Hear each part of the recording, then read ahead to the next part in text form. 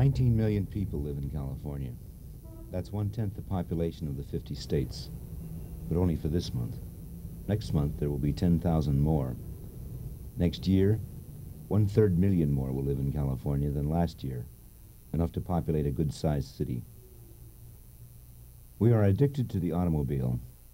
There are 11 million registered cars, trucks, and buses traveling the highways of California. But by 1980, there will be 20 million vehicles in California alone. Not all the population increase in California is due to the birth rate. Migration is a large factor. The rate of migration into this state is almost 400 people per day. Many families come to visit and stay to orient their lives by the automobile.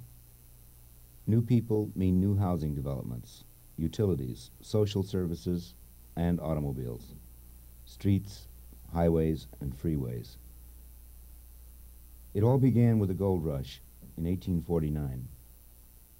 Since then, transportation in California has leapfrogged 1,000 years of technology in a century, from frontier paths to urban freeways. This development is not a luxury, but a necessity. The economy and the standard of living depend on the rapid growth of transportation facilities. California is made up of cities able to grow swiftly because the accelerated development of freeways has given them new hearts, new circulation systems. The necessities of living include recreation, and most Californians get to their fun by way of the highways. In California, there are miles of ocean, leagues of sandy beaches, and mountains 3 miles high.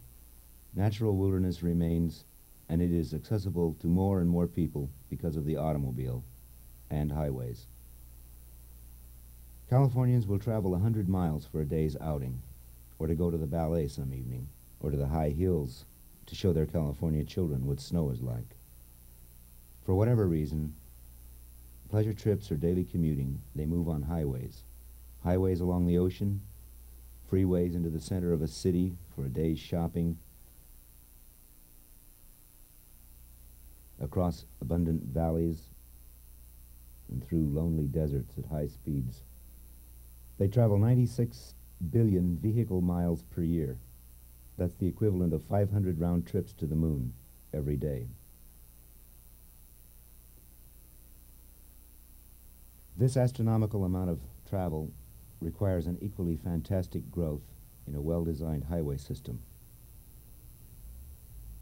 The California Division of Highways, one of the largest and most advanced highway organizations anywhere, maintains a technological lead by fostering radical innovations developed by private industry. Paving a highway used to be a laborious job for pick and shovel men. Now, California builds instant freeways. The 4-lane slip-form paver lays down an unbroken 48-foot wide strip of concrete highway in one pass.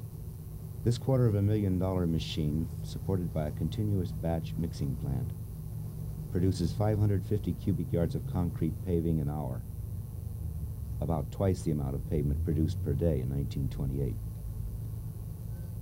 The paver is controlled by an electronic panel, guided and turned by a sensing device which follows a taut, carefully surveyed wire. This wire is the only guide. No rigid forms of any kind are used. The result, a highway surface of exceptional smoothness, 4 times as smooth as required in the past. And this is something the driving public appreciates with the speed of today's traffic. The pipe float is a separate, self-propelled unit and follows the paver. The pipe smooths the surface, and a burlap drag gives a non-skid texture to the wet pavement. Several passes are made with the pipe float.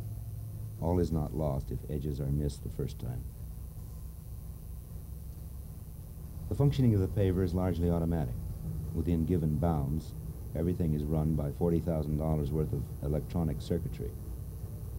An experienced operator checks for malfunctions and stands ready with manual controls if need be. Behind the success of this operation is a story familiar to engineers: logistics. A steady supply of concrete is precisely dumped into spreaders stationed just ahead of the constantly moving paver. As one truck pulls out, another moves in with more material.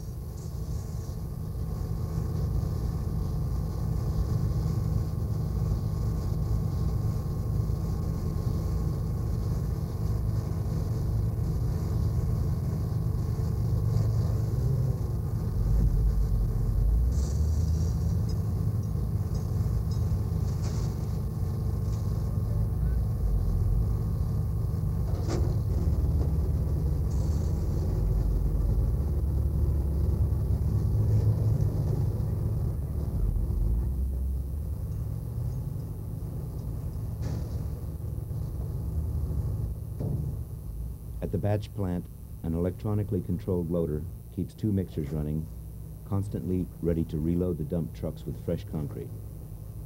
Constant motion, carefully planned, feeds the 48-foot slip-form paver.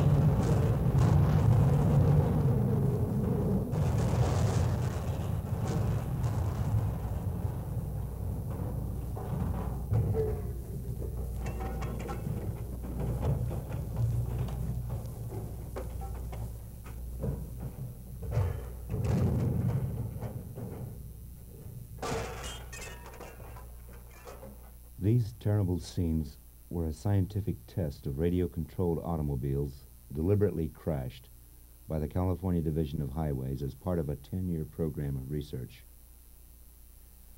The design of effective median barriers has been one of the principal goals of this program.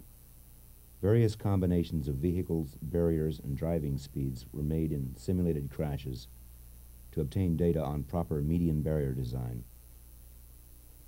Two types of median barriers have been adopted to prevent high-speed traffic accidentally crossing the dividing strip and causing head-on collisions on freeways. This beam barrier design evolved from the test and is used on narrow median strips.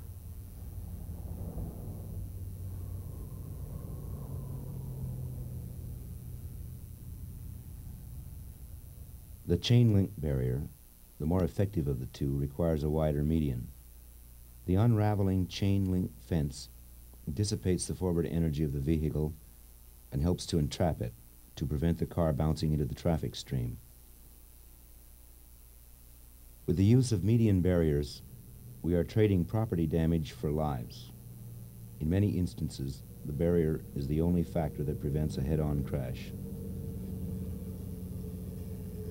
Another kind of barrier is this motor-operated lane control fence at the Caldecott Tunnel, a main traffic artery between San Francisco and East Bay cities. The direction of traffic through the central bore is reversed twice daily. The problem of switching traffic direction has been solved by an automatic lane control system of changeable signs, markers, and barriers that can pop up and down out of the pavement at the touch of a button. Further checks and aids are furnished by closed-circuit television. A motorist approaching the tunnel encounters three different kinds of things that warn or guide him. First, changeable signs, then a series of flexible barriers or pop-ups. Finally, a positive barrier to make sure that he does not cross over into opposing traffic. There are 4 signs at each end of the tunnel, remotely controlled to change message lines. Once these messages change, columns of flexible plastic tubing pop up pneumatically, controlled by the same circuitry as the signs.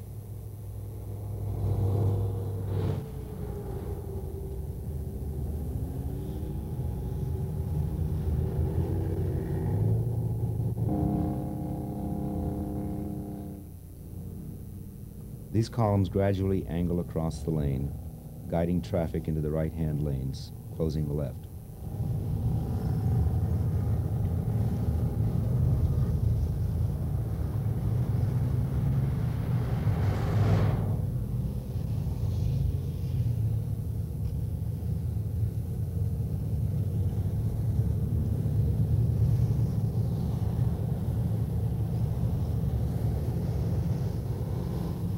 A final barrier of steel posts and cable prevents vehicles from crossing over into opposing traffic.